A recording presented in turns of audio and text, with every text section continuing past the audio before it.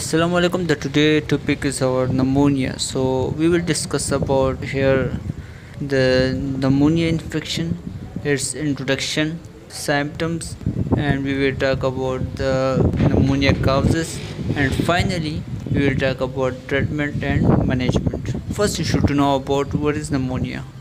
Pneumonia is lung infection which includes in respiratory tract infections. So first you should know about the what organs are involved in respiratory system. In the respiratory system we have mouth, pharynx, larynx, trachea, bronchioles and alveoli. And this is the inflammation of the alveoli. So how does this inflammation occurs? So you should to know about the in the inner lining of bronchioles there is cilia are presented which prevent lung from the lung irritants and the germs. When cilia not work properly, this is possible when someone has poor ability to cough or weak immune system, or other are who has bronchitis, chronic bronchitis or acute bronchitis. In these are the inflammation of inner lining of bronchitis which slow the cilia movement and can cause pneumonia. So when the cilia not work properly and germs goes to the lungs, so this can create the inflammation in the alveoli, which produces a purulent bacterial pus-like. So these produces symptoms like chest pain, cyanosis, bluish of skin, face and fingers, and fever with nausea, vomiting or diarrhea can also be presented with extreme tiredness. These are the common symptoms of pneumonia. So, what is the causes of pneumonia? Pneumonia is most commonly caused by Streptococcus pneumonia, which is also called as pneumococcus bacteria. However, pneumonia can also caused by fungi in those people who has weak immune system.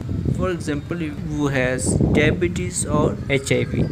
Another cause of the pneumonia is bacteria like Mycoplasma, which is also called as walking pneumonia, which is infected from these germs can also caused as walking pneumonia because its symptoms is commonly mild, and other are pneumonia can caused by viruses, parasites and other lung irritants as aspiration. First you should to understand the pneumonia types. So there is a many types. One among them is community acquired pneumonia. That pneumonia which is transferred from one person to another person. This pneumonia can have a resistance to some antibiotics and can be severe. And another type of pneumonia is hospital acquired pneumonia. When patient comes with the pneumonia, and if the patient is XDR, so when the pneumonia transferred to you, so your pneumonia will be XDR because it has a more stronger bacteria which can have a more resistance to more antibiotics. And another type of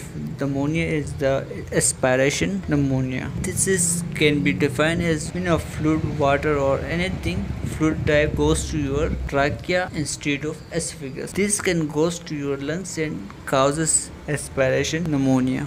Clear? How you can diagnose pneumonia? For the investigation, we used to do some tests like as CBC, chest X-ray, ESR or CRP. In this you can diagnose an infection. In the CBC you can find the low platelets count and the sign of infections.